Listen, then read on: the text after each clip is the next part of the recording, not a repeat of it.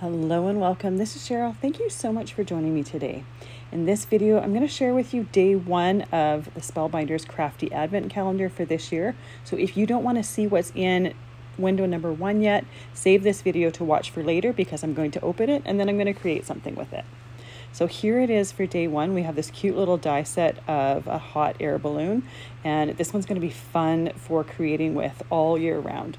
There's lots of different little dies in this set, so it's perfect for cutting up a bunch of different cardstock scraps and using them up. And that's one of the things I love about the Crafty Advent Calendar.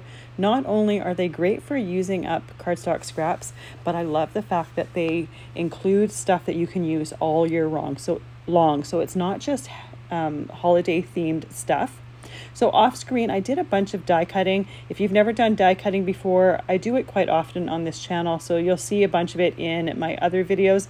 I just figured I'd save time and do my die cutting off screen.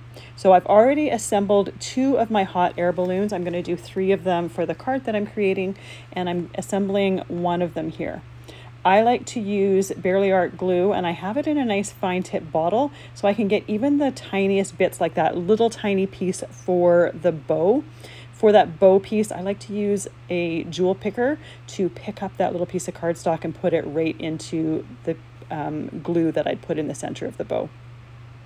Now, all of these pieces layer together really easily and nicely, and the base of the balloon has indents in it showing you exactly where the top layers go, so it's really easy to place and put everything and know where everything goes. Now, the little indents are a little bit smaller than those die cuts, so it's not going to fit inside the little indents, but it really indicates exactly where they're supposed to go. Anytime I've glued something together, I like to put an acrylic block on top of there, holding everything nice and flat. For the base of my card, I'm using the Tunnel Clouds die set to create some clouds for behind my hot air balloons. So I have them cut to a few different heights to create some dimension and layering behind my hot air balloons. And I'm going to do a little bit of light ink blending behind or at the base of them with some Lost Shadow Distress Pad. Now this is a really light gray. I already had a little bit of ink on my brush before starting, so that's why the biggest one is a little bit dark, but that dark part is going to be covered by the other clouds in front of it. These pieces are all 4 1/4 inches wide, and everything is going to fit on a 4 1/4 by 5.5 inch card base. I used my Altenew sticky mat to hold those pieces in place while doing some ink blending, but you don't necessarily need to. It just makes it a little bit easier. Now, even though I have my clouds cut to different lengths or different heights, it doesn't mean you have to have them layered on top of each other. So you could see that back one was higher than the bottom of the card. The other one's going to go a little bit lower, and all of those bottom ends are going to be covered anyways. Now, the one thing I meant to mention earlier is I have all of my clouds here die cut. If you didn't want to have layers of cardstock behind your hot air balloons, what you could do is use that Tunnel Clouds die set and create a stencil and do some ink blended clouds in the background instead. Gives a little bit of a different look, but then you still get those clouds in that background. There's also some individual clouds in that set. You could use those instead of having the full clouds at the bottom of your card as well. So there's a few different options.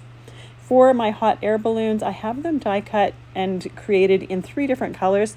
Just thought it was going to be pretty that way, but you could even do multiple colors per balloon, and I think it would look nice as well. I'm gluing this one here right flat to the card, and then the other 2 I have some foam tape that I'm putting behind it just to give it a little bit more dimension to it. Now, I didn't add any mediums to the front of these balloons. I kept them very plain with the cardstock, but if you wanted to, you could add some glitter or like some stickles to them to make them a little bit sparkly. I'm going to do the stickles on the edges of the clouds instead. Or you could use specialty cardstocks for them. You could use glossy cardstock with alcohol ink on it if you wanted something glossy and vibrant for it. So you could really get fun with using different cardstocks for this background. So this card was so easy to put together. The thing that took the longest was die cutting the pieces for the 3 different balloons, but really it's a very simple card design and a great way, in my opinion, to use those hot air balloon die sets. I hope you enjoyed day 1 of the Crafty Advent Calendar for 2024. I will see you tomorrow for day 2.